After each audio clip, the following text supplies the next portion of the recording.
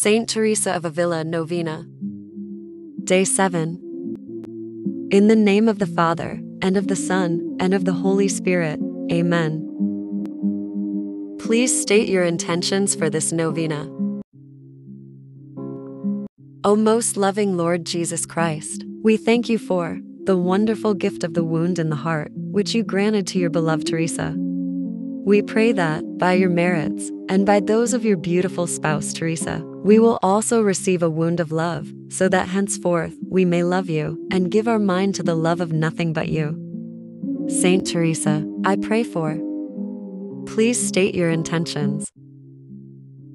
But may the will of God, the Father Almighty be done. Amen. Prayers of Saint Teresa. Lord, grant that I may always allow myself to be guided by you, always follow your plans, and perfectly accomplish your holy will. Grant that in all things, great and small, today and all the days of my life, I may do whatever you require of me. Help me respond to the slightest prompting of your grace, so that I may be your trustworthy instrument, for your honor. May your will be done in time and in eternity, by me, in me, and through me. Amen. Let nothing disturb you, let nothing frighten you. All things will pass away. God never changes. Patience obtains all things. Whoever has God lacks nothing. God alone suffices. Amen. Lord, you know better than I myself that I am growing older and will someday be old. Keep me from the fatal habit of thinking I must say something on every subject and on every occasion. Release me from craving to straighten out everybody's affairs. Make me thoughtful but not moody, helpful but not bossy.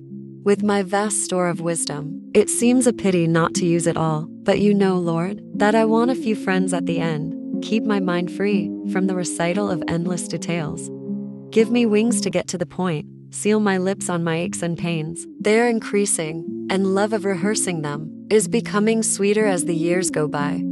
I dare not ask for improved memory, but for a growing humility and a lessening cocksureness. When my memory seems to clash with the memories of others, teach me the glorious lesson that occasionally I may be mistaken. Keep me reasonably sweet, for a sour old person is one of the crowning works of the devil. Give me the ability to see good things in unexpected places, and talents in unexpected people, and give, O Lord, the grace to tell them so. Amen.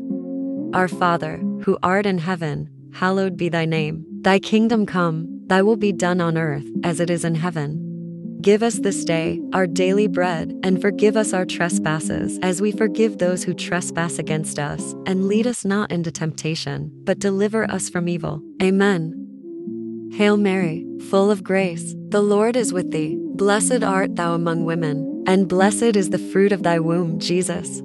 Holy Mary, Mother of God, pray for us sinners, now and at the hour of our death. Amen. Glory be to the Father, and to the Son, and to the Holy Spirit, as it was in the beginning, is now, and ever shall be, world without end. Amen. Christ has no body now but yours, no hands, no feet on earth but yours. Yours are the eyes, through which he looks compassion on this world. Yours are the feet, with which he walks to do good. Yours are the hands, through which he blesses all the world. Yours are the hands, yours are the feet, yours are the eyes, you are his body. Christ has no body now on earth but yours. Please, let Christ use you to give limbs to amputees in Africa. You can make a donation using the link in the description. Subscribe and join our praying family. In the name of the Father, and of the Son, and of the Holy Spirit. Amen.